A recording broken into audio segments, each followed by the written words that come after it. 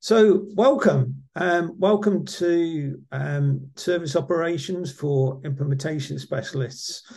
My name's Chris Shakespeare. I'm part of our Leading Practices group. So a lot of the content that you'll see from that team is published out onto things like Now Create.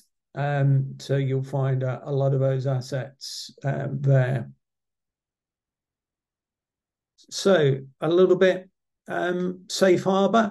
Probably won't be jumping into too many forward-looking statements, but just in case there are, just be aware that we're going to present this under sort of safe harbor. We do have a whole range of these webinars and meetups going. Please look into what we have available, see the schedule. There's a QR code there. And yeah, so we've got lots of exciting things going on. And there's a range of these presentations by various ServiceNow experts on helping you deploy products and achieve value faster on those. So yeah, keep a lookout for what's coming. Okay, as I mentioned, in terms of housekeeping, we do have time for Q&A. Please log them into the Q&A and I'll do my best at the end to work through those. This presentation is being recorded and it will be shared out on community, and hopefully we'll be able to share a survey at the end to get your feedback. Always appreciate feedback coming through. It's the only way that we can improve what we're doing and help make you more successful. So yeah, always appreciate feedback, both on these webinars, and also I mentioned things like Now Create. Feedback on there goes straight to the teams which develop that content. So always appreciate feedback there as well. So that's sort of the housekeeping out of the way. What are we going to talk about today?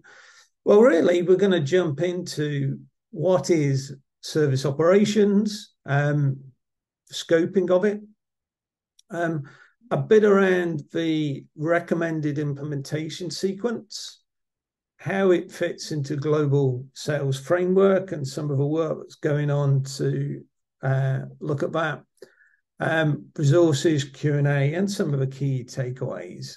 So that's what we aim to cover with the next half an hour, 40 minutes, with some room for Q&A at the end. So what is service operations? Well, it's good to get a common definition so we can all move forwards at the same pace. And for us at ServiceNow, it's about bringing the technology services, which are both the traditional IT services and the IT operations management, together. And really, it's about providing that foundation for your sort of digital first growth. And you can see within there's some key caveats, some key things that really, as objectives, we want to achieve by doing it is we want to expand the technology services whilst reducing costs. We want to improve the employee experience and resiliency. You know, one of the things very important to businesses today is their employee satisfaction and reducing their time that they're spending on things which aren't associated with their core work, and ultimately drive technology with best practices, optimized processes. You know, a digital-first organization today no longer relies on having a central organization, the old IT, if you like, but rather having that distributed amongst product teams. So really for us, rather than thinking of an ITSM practice and an ITOM practice as separate things, we want to really think about service operations as a practice. And what that means and how we can help customers achieve that. So we'll take a little look underneath that a bit more before we get into more detail. So for us, things which constitute service management are, many things that you'd recognize today, the core of things such as instant problem, service catalog, very traditional, but along with some of the many new things such as virtual agent, DevOps, and I'll talk a bit about DevOps and where it fits into this, along with some machine learning technologies like predictive intelligence. And on the other side, the traditional side of operations management around things like knowing your CIs, your desktops, your laptops, things like your firewalls and your data centers. But more importantly, as you move forwards, the world of that is changing. Cloud microservices becoming more prevalent, AI-powered operations so that you can remediate quicker, and discovery is moving into things like tagging. I'm just going to look at what the hand was for, just make sure we're all good. I believe we are. And so that's really what, for us, service operations is. And if you look at that, in many ways, none of that should be unfamiliar. It's about many things that we deliver today, but it's more delivering it in a holistic package rather than just a single set of verticals. I'm an item guy, I'm an ITSM guy. It's more about thinking I'm a service operations guy moving forwards.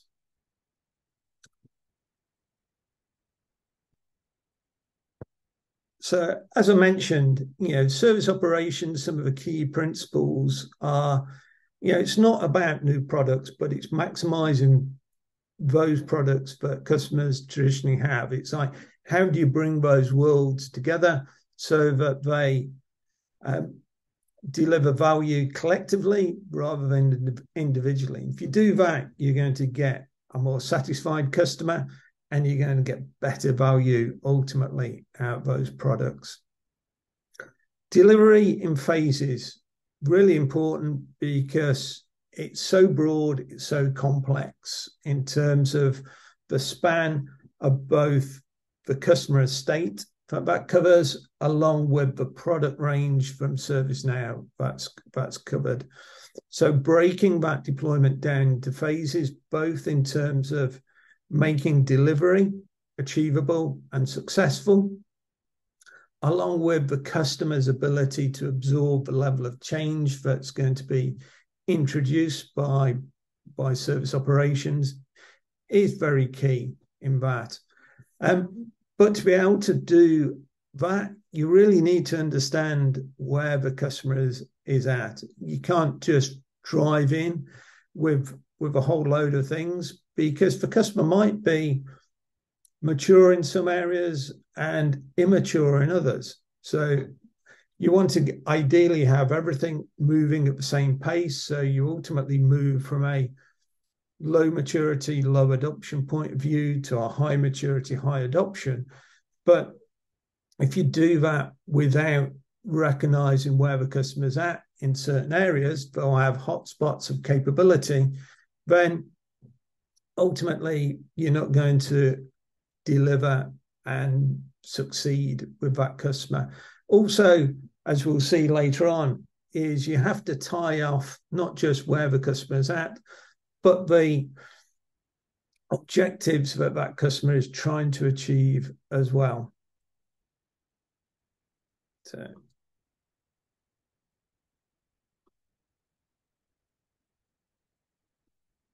So just move that across and we'll carry on. So I want to talk about scoping before we get into some of the nuts and bolts of what a recommended implementation sequence is, because I think this really links into what I was saying earlier about understanding where the customer's at and delivering in phases. So it's very important to map the objectives, what the customer wants to achieve, to a set of achievable, and I'd add to that, not just achievable, but measurable outcomes. Because that allows the customer to express the value they've achieved, and also, in many ways, it gives permission to continue moving forwards. Having a great result but not being able to explain it or demonstrate it makes it very hard in business, especially with the macroeconomics we face today, to move forwards in many of these. So an example of what we'd see in many of the enterprise level objectives is reduce the cost of service. That's something that a CIO would probably recognize. Everything's costing too much, make it cheaper.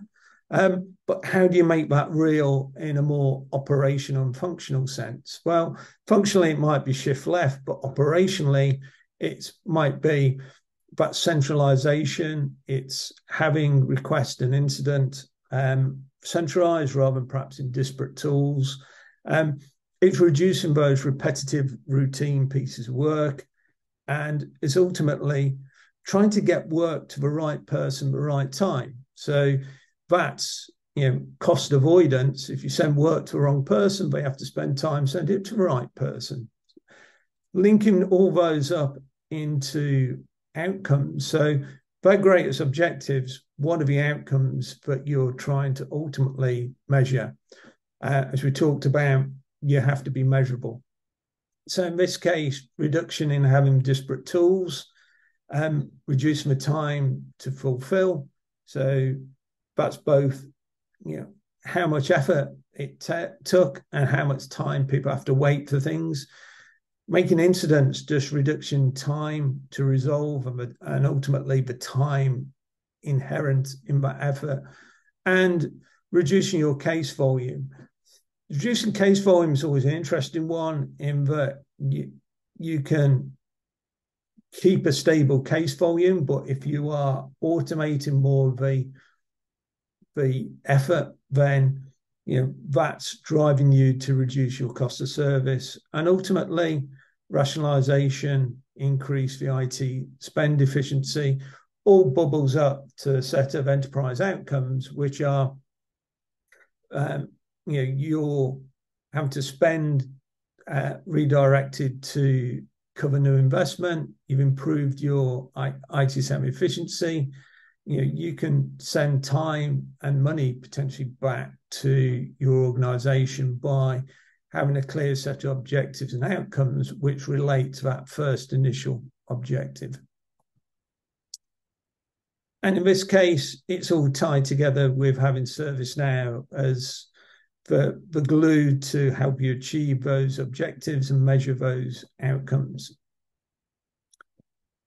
So just rounding off some of the key things on scoping, and then we'll look at the implementation sequence, is, whenever you're scoping, and I do this, it's always important to understand what the vision is and the strategic drivers within the organization are.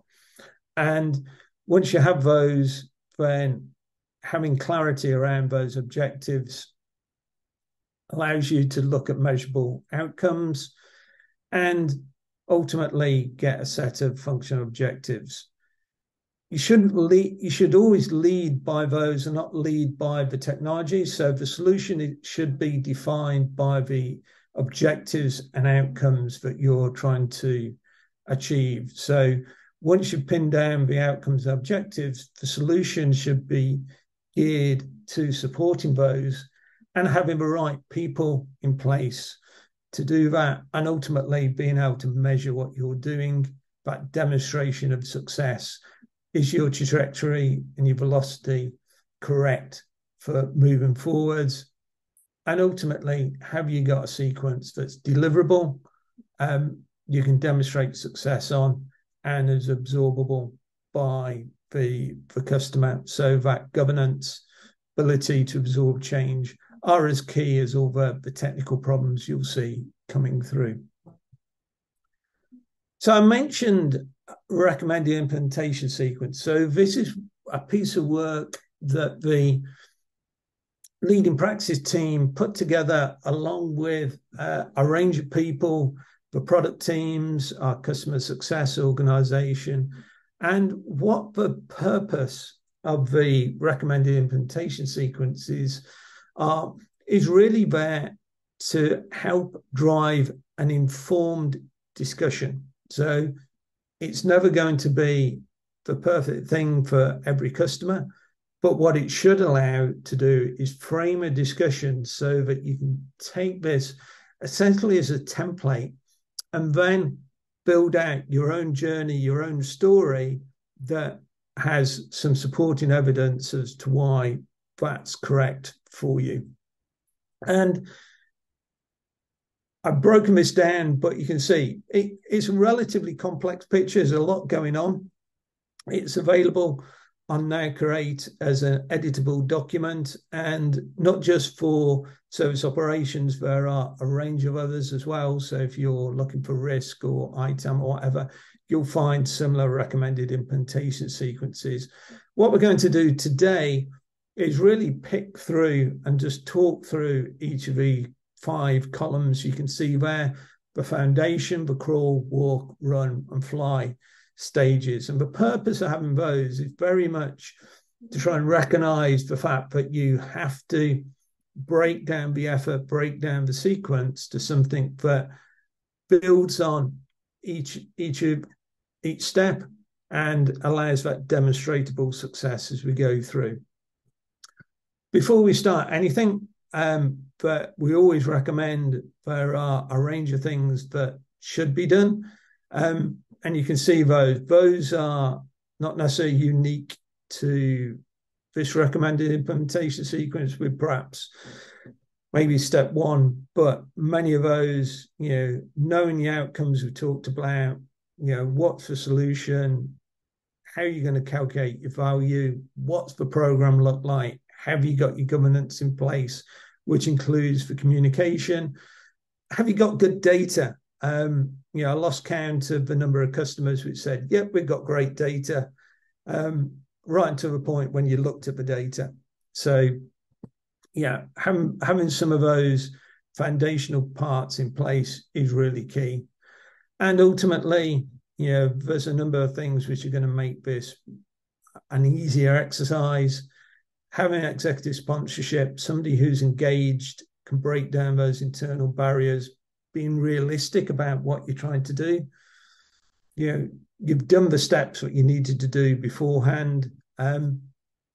You know what the best practices are, and there's a wealth of information out those. And you've got the necessary organization in place for people with the skills to deliver it, both in terms of technology, the organization, and the delivery aspects.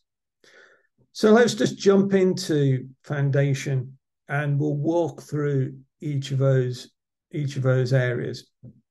And you can see that, one of the things what we're really trying to do with foundation is once you've done that, you've got those base core processes in place that's going to get rid of your legacy system, get you onto baseline ServiceNow implementation. It's not necessarily going to be optimized for the business, but it's a solid, stable baseline that you can then continue and to build out from. And, typical success measures are, average time to resolve, MTTR. Have you managed to get your high priority instance in control? How many incidents are being resolved on first assignment? Are you playing ping pong with an incident, or is it going to the right people at the right time? Similar with requests, and having knowledge in place to do that. One of the things that I sometimes see as well with some customers is you get the foundation in place and some things change. Is actually it takes longer to do things. You might have more high priority things. That's not necessarily because of you've changed systems, but it's because you're having more of an enforced process in place. So you've got more process discipline, which actually is showing a more truer representation of actual performance than perhaps the legacy system that you move from was. So don't necessarily be afraid to see some of those indicators go the wrong way, but having the knowledge of what they're doing is the thing that's going to help you drive forwards. So let's just talk about what we see within there. So within there, really to facilitate your foundation, incident and major incident. Major incident in itself is a separate process to incident management. Not all organizations are always necessarily ready for major incident, but since it's so closely coupled, we would recommend that. Knowledge, especially for the agent persona at this point, is key.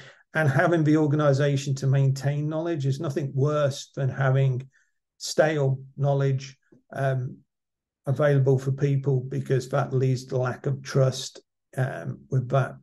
Change, having normal standard emergency changes are all good, but ultimately later on you want to see a movement towards having change models, having more change risk, but that's not necessarily something that you're looking for at the early stages in foundation. In terms of, we talked about reducing costs as maybe one of the types of outcomes you might look for. So that combination of having service catalog, request management, and employee center to provide that self-service environment with sufficient items in the catalog to drive people to it, to use it, I think is key at that point.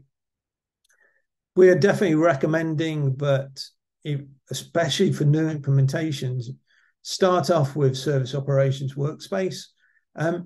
It's in version 3 in Vancouver. It's moved on significantly from the early days. It's really that one pane of glass for service operations for both the ITOM operators and the ITSM agents. And if you use an agent workspace, for sure move across.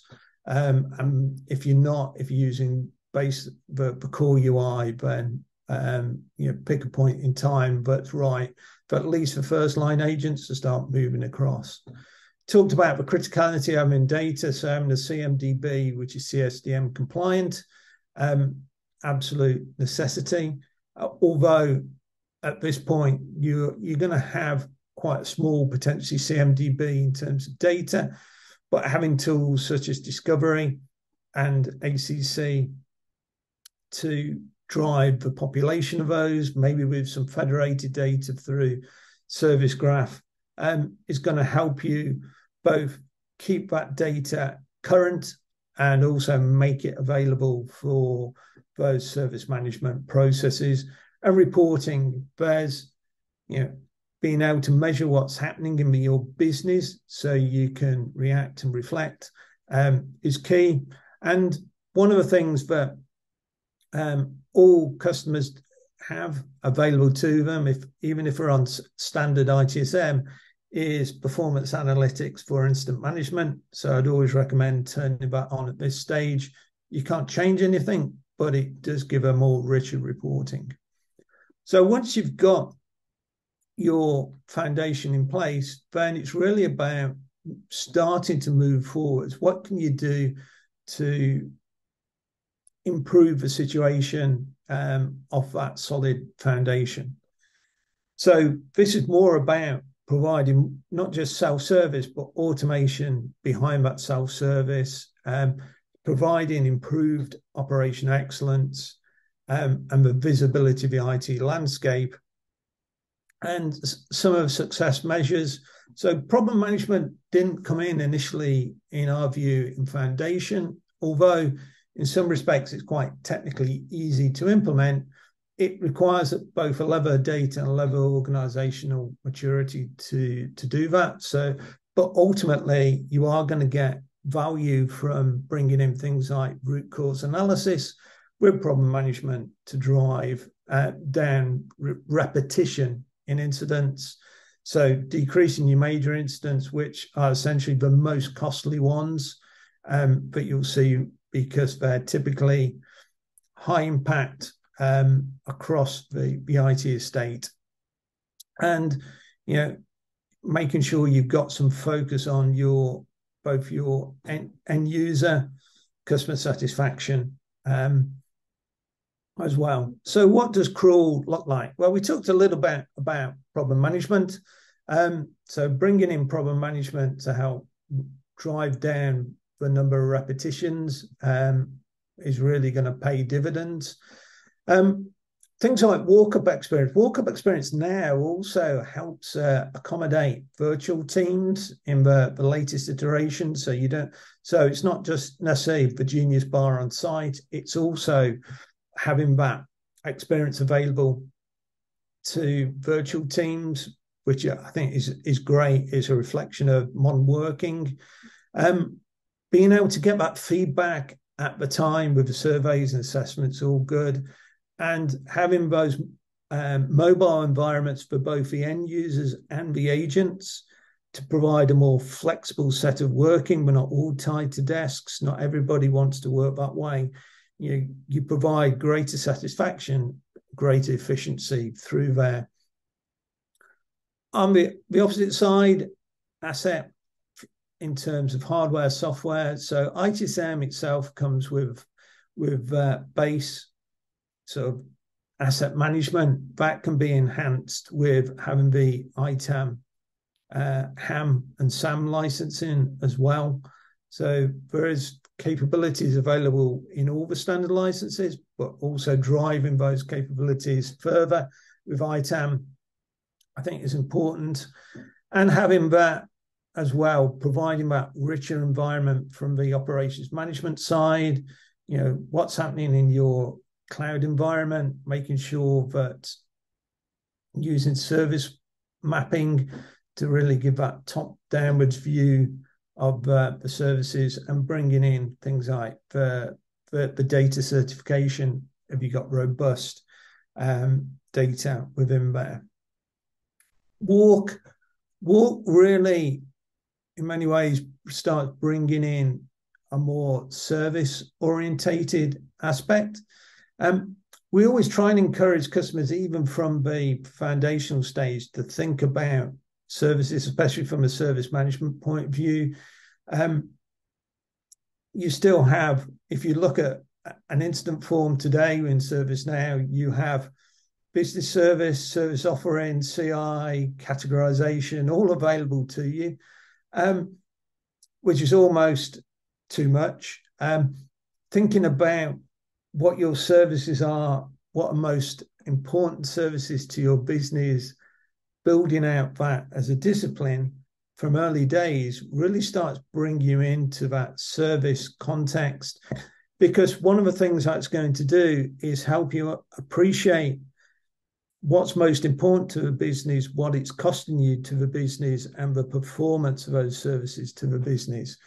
But it's not a switch it on journey. It's something that takes time over a period. So things like service portfolio management, along with digital portfolio management, especially DPM, where you've got other capabilities that you have available to you, such as APM, application portfolio management, the asset side. Coming up will be strategic portfolio management within the DPM environment. All those things are going to give you a richer, more complete view of a service environment, but there's a level of organizational change it will take from, if you're very used to using categories and maybe a CI, to go to a full-blown service-orientated environment. But that's quite a big step. So building that over a number of these phases, I think is definitely a recommended approach for that. And you can see success measures there. Business service comes into there. We talked a little bit about changes and how changes maybe start with a very simple model in foundations such as standard, normal, and emergency, move into more change model perspective later on, and also enhance risk assessments. They come through also in the success measures. One of the things that's not in here, and deliberately so in any of the stages at the moment, is DevOps. Not that DevOps is a bad thing, but it's something we see is quite polarizing. So some customers are very interested and engaged with working in a DevOps style, and that's very much where they want to be. Other customers much later. So we see some customers where DevOps is highly appropriate for day one for them. Other customers, it's much later in their journey of where maybe DevOps is appropriate for them, and it may be never. So a whole spectrum. So when we looked at what would be a good baseline recommended implementation sequence, DevOps didn't fit neatly because it's highly customer contextual. So that's one of the things that you won't see popping up here. But what you will see is very much that service orientation in the box at the bottom, along with the machine learning capabilities coming in. So predictive intelligence and now task intelligence provides excellent capabilities. And when you take those capabilities and link them into things such as service operations workspace with the agent assist, the similarity engine coming through, and the knowledge as well, then that really does drive an enhanced experience for the agent, and therefore improved capabilities for them to resolve customer problems. Virtual agent, again, conversation interfaces.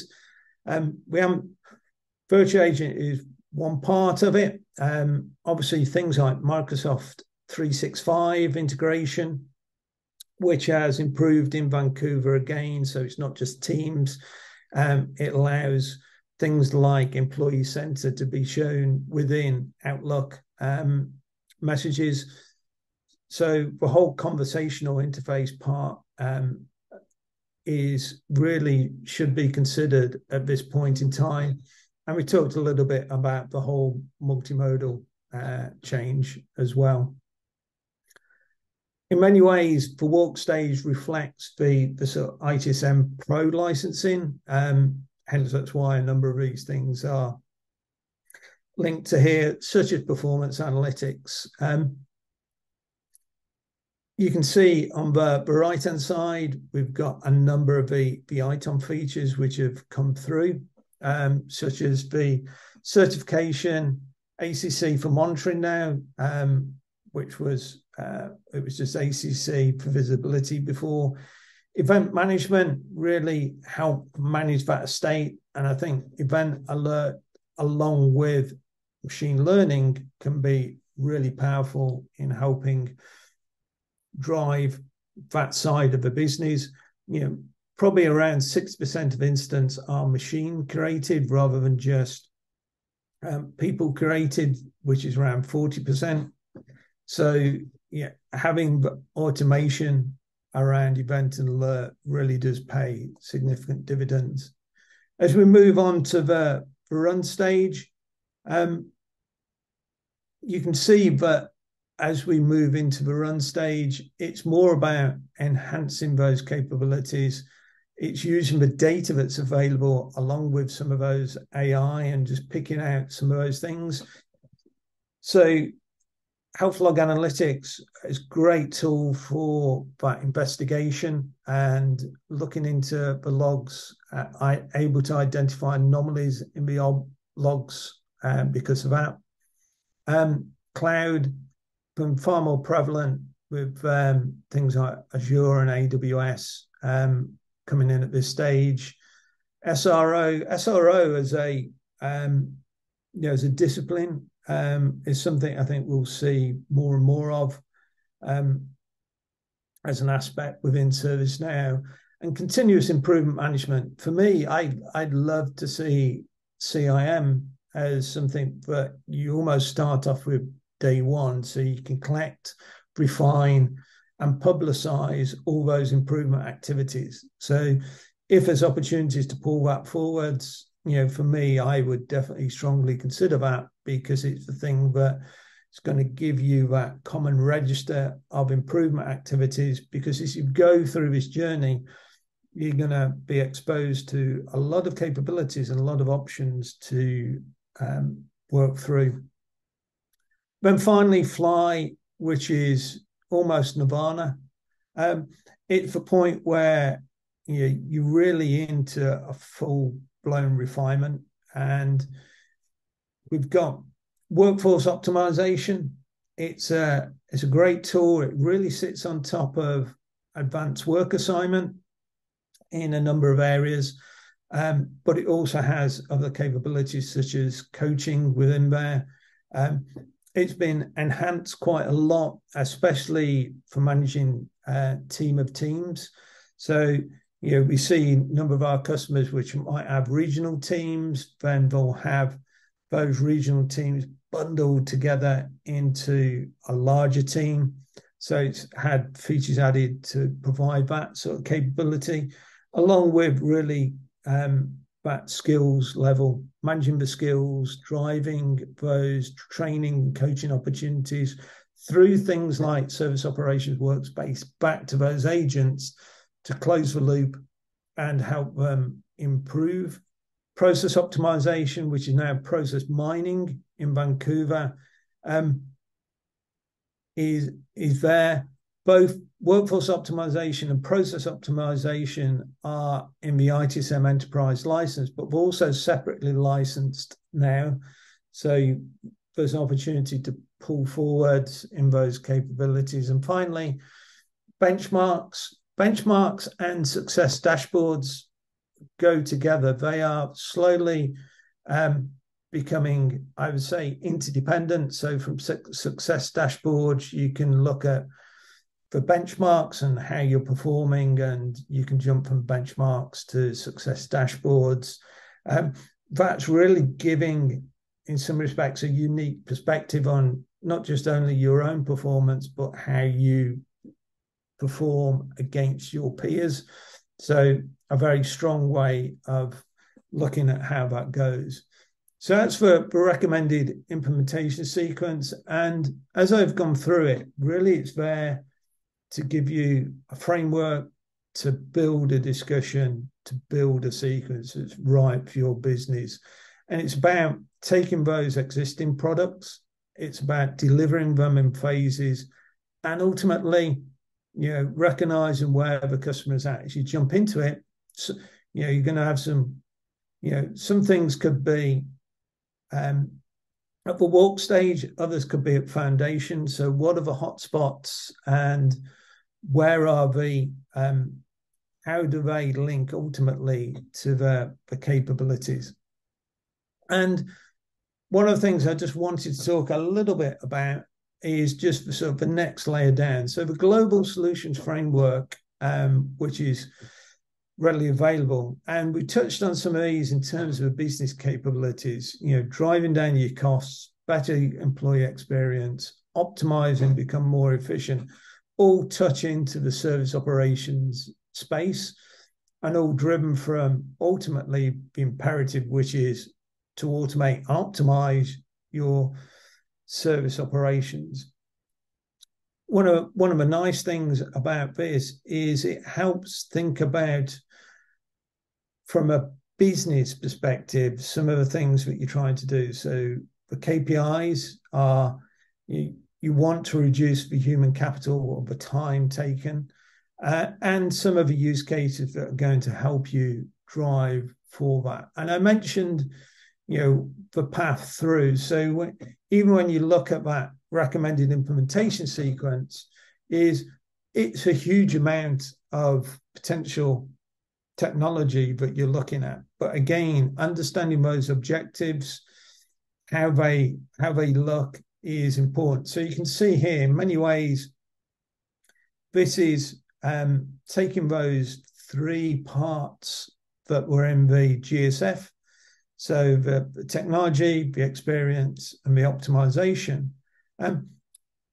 Regardless of where you want to end up, the majority of the journeys in service operations have a common core set of activities. So that foundational part, which is about laying the foundations and even into crawl, laying foundations with many of your common applications to gain a set of common objectives, is pretty central. And then ultimately, it's about then driving through to what are your objectives. And you see here, what we've done is almost taken that recommended implementation sequence and taken a step down. So we've tried to highlight against that some of the things which are ultimately important and use that to illustrate. In this case, we want to drive employee experience through use AI, so those conversation interfaces, and that's going to also help improve productivity. Again, these IT adoption blueprints are in two areas. One, they are the adoption blueprints which are inherent within ServiceNow instances today. So if you go into the adoption blueprints within ServiceNow, these are essentially codified into the instance and give a much more richer view, because they are being shown against what's installed on that instance, what data they have, but also available on Now Create. Just a very quick reminder of there's a wealth of content available. I'm not going to go through all of this. There's a whole raft of things like improvements been done recently to the training with the Rise Up program. So please, if you're not familiar with that, go look at it. Things like Now Create recently had a makeover. So if it's been a little while since you've been into there, there's a range of improvements occurred to that. It's just about on the release of all the new Vancouver stuff. So please have a look at that. So finally, just to wrap this up, is what are the four things to really think about in this? Well, you've got to drive from business outcomes, driving from the technology. The technology is a means to achieving those outcomes. So don't reverse it round. What the outcomes are, and ultimately making sure that those outcomes are measurable, linked to the company objectives, is going to help you then understand about what the technology required is. Service operations itself is existing product. It's not new, but it's about maximizing the value from those existing products. There's just too much to do in one go.